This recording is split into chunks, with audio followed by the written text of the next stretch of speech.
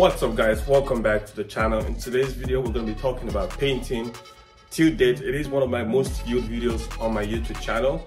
I get lots of questions, lots of DM about it. So today we're going to show you exactly every single thing you need to complete a paint job by yourself at home. Let's get to it. In this video I'm going to be painting my motorcycle fairings, but the same process would apply to anything you want to paint. A car, bumper, fender, hood, it doesn't matter what it is, the same process applies to every single thing. The most important step in painting is your prep work. You need to be patient, it's tedious, I hate it myself, but I know to get a good paint job requires excellent preparation. Don't skim out on that or you'll pay for it at the end of the work. Right here I have some fairings set out, I have some more fairings over there. Obviously before you begin anything you want to make sure you wash this properly. You want it to be silky clean, no dirt, no oil, no grease, because that will definitely ruin your paint job.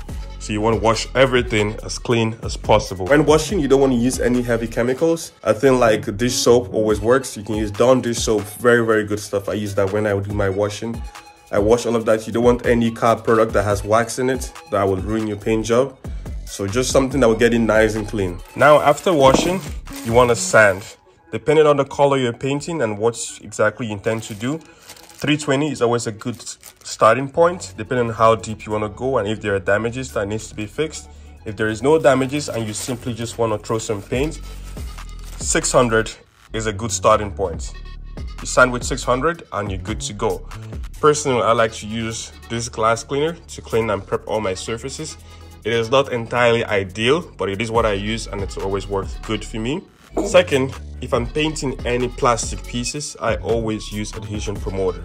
Everyone has their own ideas on whether this works or it doesn't, but this will save you a whole lot of issues. I'm sure you drive around, you've seen vehicles with paint chipping and cracked bumpers and like paint cracking. That's probably why. It wasn't prepped well and they did not throw in any adhesion promoter. Throw this stuff on guys, it would save you a lot of headache. This basically ensures that that paint or that primer sticks to that bumper and it won't come off in the future. Now if you have damages that needs to be repaired, you need to get yourself a can of this. They sell it in lesser quantities, but this is a good size. Now this is bundles, so you need to have lots of experience before you start jumping onto something like this, and then you can use that to fix it. Obviously another thing you need is going to be your paints. I have 3 different paints here. For the paint scheme I intend to use on this bike, so you need all your paints. Another thing you're going to need is going to be your reducer. When I buy my paint, I buy it whole. It's not thinned out or anything. I like to reduce it myself so I know exactly what's going into it. So that's what that's for. So with most paints, you're going to reduce it 1:1, and that's exactly why I have this. So this paint is full paint, and then you're going to put it in a mixing cup and then reduce it 1:1. But before you can do any of this I just mentioned, most importantly, you need your primer. So this is U-Paul primer. This is very good stuff. And you don't want to chip out on your primer because that's your base. That's the foundation of all your paint work. If you have a bad primer, you're more than likely going to have a bad paint job. So you want that primer to lay down and be flush and smooth as glass. And then you will have a better chance of getting a better paint job. So with your primer down and your base coat, which is the color you're going to be painting it, what you need is a clear coat. I always recommend to go with a 2K clear coat. It's a 2-part, so a clear coat and a hardener. That would give you the best durable finish and the best durable shine, nice gloss, and it doesn't wear off very easily. Now you're going to need some paint guns. You do not need multiple paint guns if you're going to paint. All you need is one good gun. This is the best gun I currently have. It's not as expensive as the $2,000 guns that some of the professional guys use. Very good quality. I've knocked out some very good paint jobs with this gun and I keep using it. This is my primer gun. As you can tell, it's already pretty much worn out. This is the gun I use for primer. But I want to do some touch-ups. This is my touch-up gun right here. But this gun is for clear coats and for base coats. Now, if you're going to be doing lots of painting and you want to cut down time, you're going to need to get yourself a sander. They're pretty inexpensive, $30, $40. You can find them on sale. You purchase a sander and it would cut down your prep time to more than half. I personally use this Hyper Touch gun. Not the greatest, but not bad. $30 from Walmart. I picked it up and it's been working great. So right now, this is all the supplies you're going to need to paint. You don't need that, but you could get it if you wanted to. But yeah, this is everything you're going to need to paint.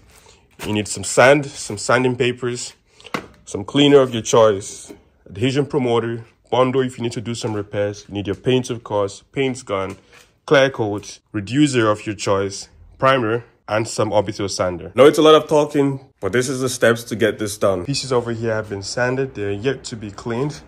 Going over here, these pieces have been sanded. They're cleaned. These are ready to receive paint. If you look at it, it all has that nice matte satin finish that you would expect from a properly sanded finish. All of these pieces are not going to get any primer because there's no damage to it, and the paint is going to cover all of this very well. Now for a part like this that has some damage that I'm going to be repairing, this will get primer, because without primer that paint is not going to cover that repair properly. So this is all the painting supply that we're going to be using. Over here is the paint. I already have it poured in the mixing cup. I'm going to show you guys what it looks like. There's a lot of metallic. Actually, first we're going to reduce it so we can get the right consistency, and then I'm going to show you exactly how good this paint looks.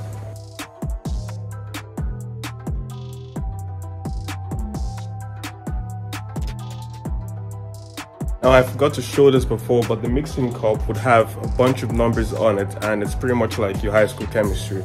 You're just going to go by what it says on the paint can. If it says mix 4:1, it shows you. You're going to move over, you're going to see it. Like I mentioned, you have a whole bunch of numbers over here. For this particular paint, it's 1:1, so you fill it up to number 4, for example, over here.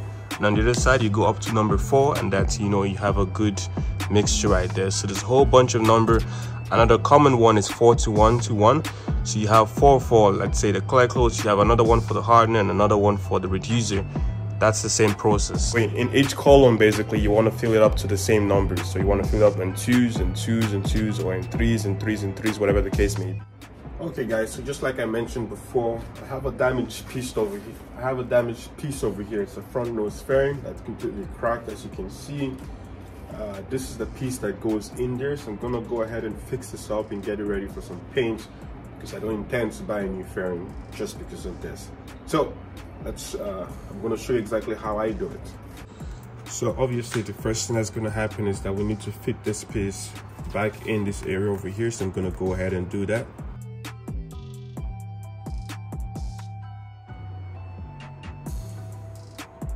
As you can see, this is fully seated, it's flush all around, so I'm going to go ahead and turn this over and do some plastic welding underneath to completely secure it. Then we can begin fine-tuning this area over here. Alright guys, so this is the area that's damaged over here. So I'm going to flip it around and weld on the inside.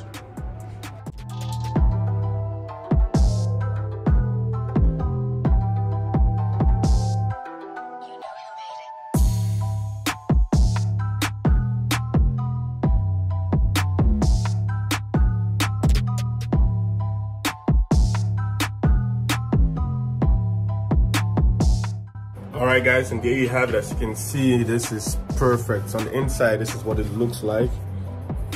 You can see all the repair that was done over there. I'm gonna go ahead and cut all of these studs that are sticking out, and then we're gonna fix it on the inside and on the outside too, because we want the best possible finish and best possible result. We want this to be better than OEM pretty much. So let's jump to it.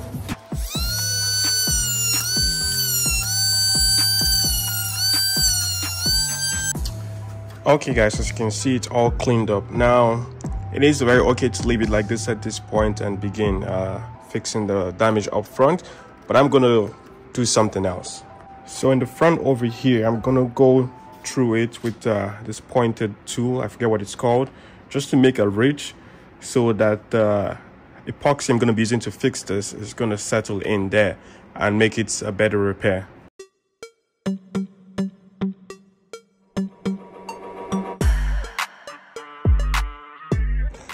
So this is what I'm referring to. As you can see, I'm just making a nice ridge so that epoxy can settle in there and make it firmer when it completely cures. So I'm gonna go ahead and complete the remaining, and we can start doing some body work after the epoxy cures.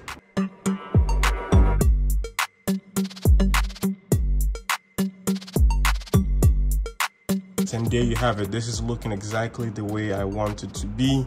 So now you're just going to get some kind of pad for yourself, doesn't matter what it is, but this is the epoxy we're going to be using.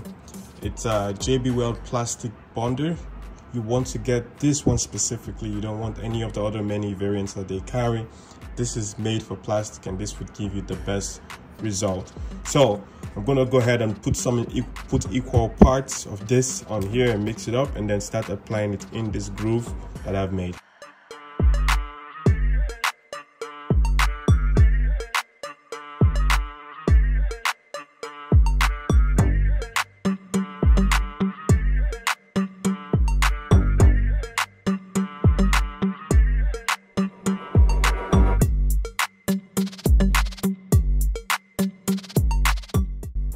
Alright guys, so after about half an hour, while this is still curing, it's good to go with a razor blade and just trim it down a little bit. You don't want too much of a ridge, so it's easier for you when you're sanding and doing that body work.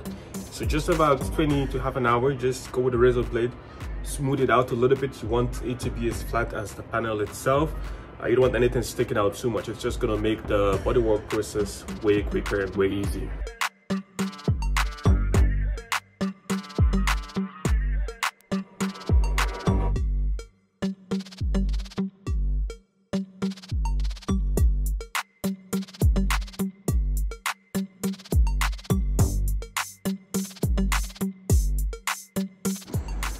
Alright guys, so after cleaning it up, this is what it looks like right now. As you can see, I've gone through with a razor blade. It's nice and smooth, much better than when it was all, you know, filled up with that epoxy.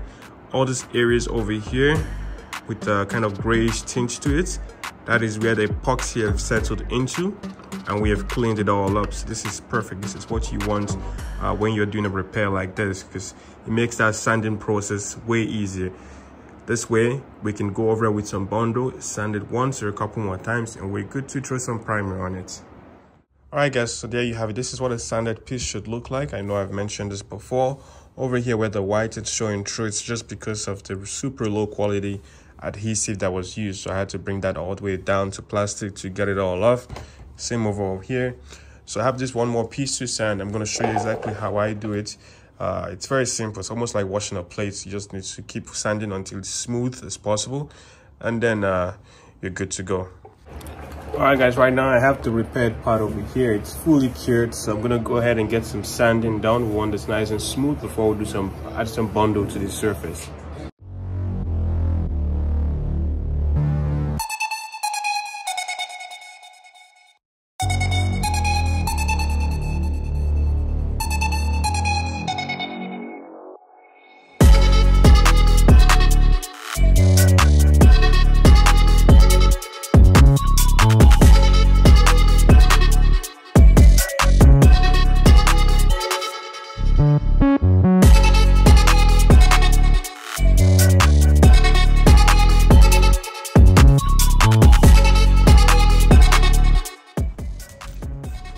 Alright, now I've sanded this again. I have the tape so I don't go too far, and right now it's smooth to the touch, so I don't even believe we're gonna need Bondo for this. Everything is smooth, there's no grooves.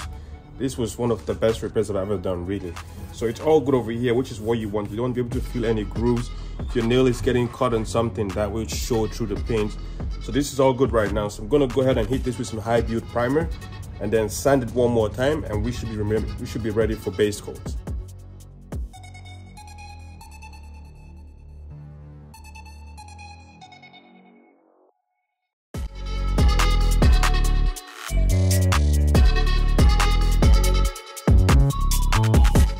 When painting and you have to put tape down to paint, you want to always curl it over in itself. You don't want to just lay it flat so you don't have paint lines, because that's usually a pain to sand out.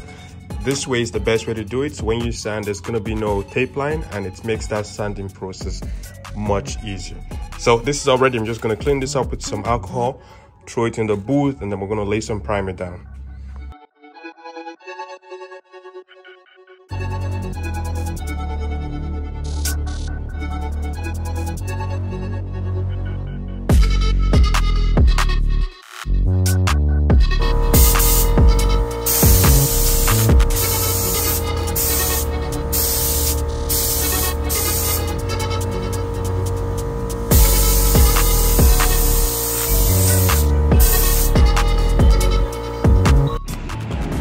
Alright guys, now we have some paint in the gun. I'm gonna go ahead and get some good coverage on the white parts first before I start painting the whole thing.